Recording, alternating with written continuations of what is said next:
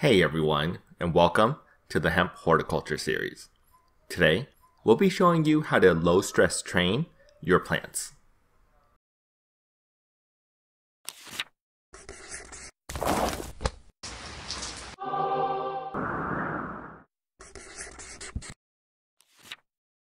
Low-stress training is utilizing any means to choose the growth direction of your plants without damaging it. Typically, this is done with things such as string, wires, sticks, but basically anything can be used as long as you're not damaging the plant stems in any way. This works because new stem growth is soft and flexible, allowing for them to be manipulated early on before it grows thicker and more firm. So the idea is by training the plant early on in the life cycle, as it grows older, trained growth will start to get firmer and then lock in place where you want it to be.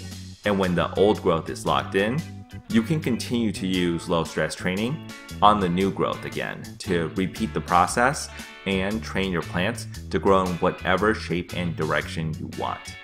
This makes it easy to fill up any grow space, as low stress training allows the plant to grow larger horizontally instead of just vertically when grown naturally. Along with topping, these two training techniques should be the first ones that a new grower learns because of their ease of use and wide application, especially when both techniques are used together.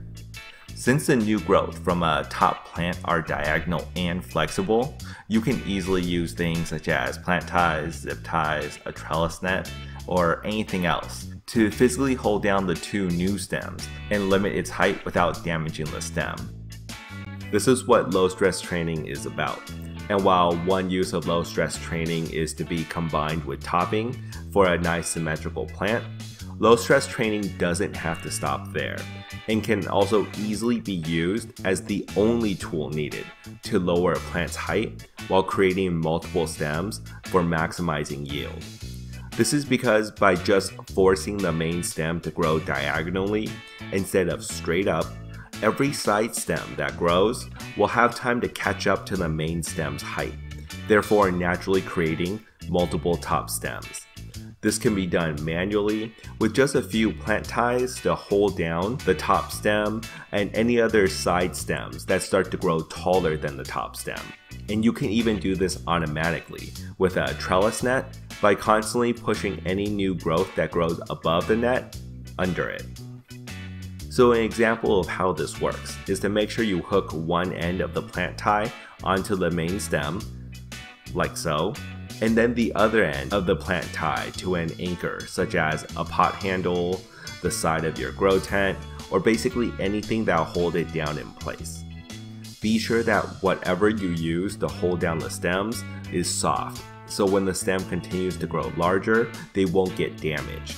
And also make sure you're not restricting the stem's growth by wrapping the ties too tightly around the stem.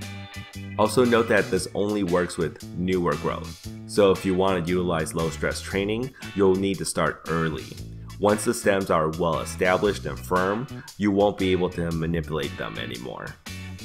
Now for how to use a trellis net. This is just another form of low stress training, except instead of having to tie down each individual stem manually to maintain an even canopy, you'll be able to get the same effect by constantly pushing down the new growth below the net lines. And while this looks daunting to do, these are actually really easy to set up as they're sold pre-made, and all you need to do is to tie them to something. For example, with grow tents, you can just cut it to the size of your grow tent and then tie the four corners to each grow tent pole. Then whenever the top stem or side stem grows above the net, you can just push the new growth under the net constantly until there are enough stems to cover the grow space before switching to the flowering stage.